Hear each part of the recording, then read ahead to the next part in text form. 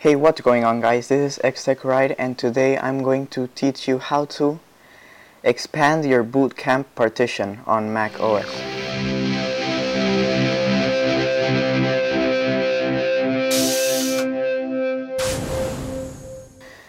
So basically, I installed Bootcamp with Windows 8, and I only put 30 gigabytes, and I decided I wanted to put more gigabytes, about 60 or something for games. But then I came up with this dilemma because many people don't know how to do it, so I went online and basically the people want to charge you like 20 bucks for a software. But I figured out a very easy way to do it. So first I'm going to tell you what I did before actually messing with my partitions. I bought this Toshiba 750 gigabyte backup hard drive, external hard drive. You don't have to buy it, but I bought it.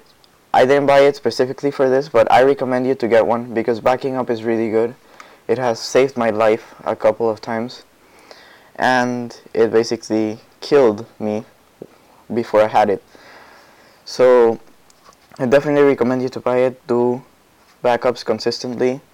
So the first step is basically connect your backup, and you totally don't have to do this, I mean, it's just in case. But what I like to do is connect my external hard drive and go ahead and go on your time machine and click on backup now. Once that is done, it's an optional step. Once that is done, you want to go ahead and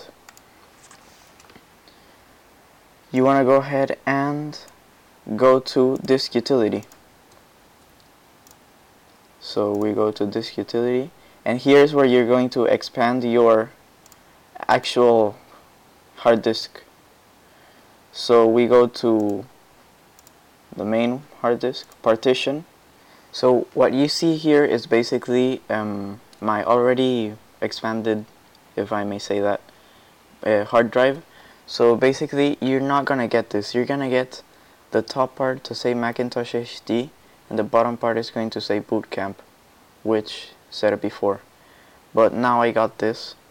But basically you're going to decrease the Macintosh HD side, and I'm not gonna actually do it, but I'm gonna exactly tell you how I did it. I decreased my Macintosh HD partition, and once I decrease that by as much as you want, you can make it as much as you want, except that little part.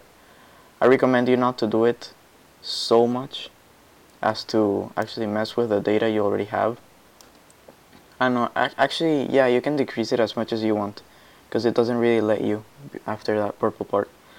But decrease it as much as you want, and once you're done with that, we can actually go to Windows part. So you're going to want to boot Bootcamp on your Windows partition. Hey, what's up, guys? Now we're in the Windows part of my partition, or Bootcamp. Couldn't get the camera set up, for some reason the program kept crashing. But anyways, now that we're here, we have to go to Mini Tool Partition Wizard Home Edition.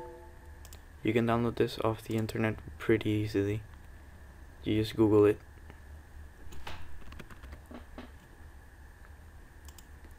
You can download it off whatever, CNET. Free trial. But yeah, so you're gonna come here and you're gonna see unallocated space somewhere up here and here. As you can see, this is your Bootcamp partition and this is your main partition. So basically you want to go to Bootcamp and you go to extend.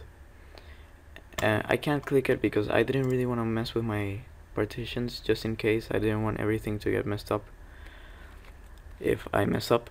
But you go to here, you go to extend, and all you have to do is, it's pretty self-explanatory. You just have to extend it to the unallocated space. You can also resize it, but that's difficult, so you could just go to extend, and the part that you set as unallocated on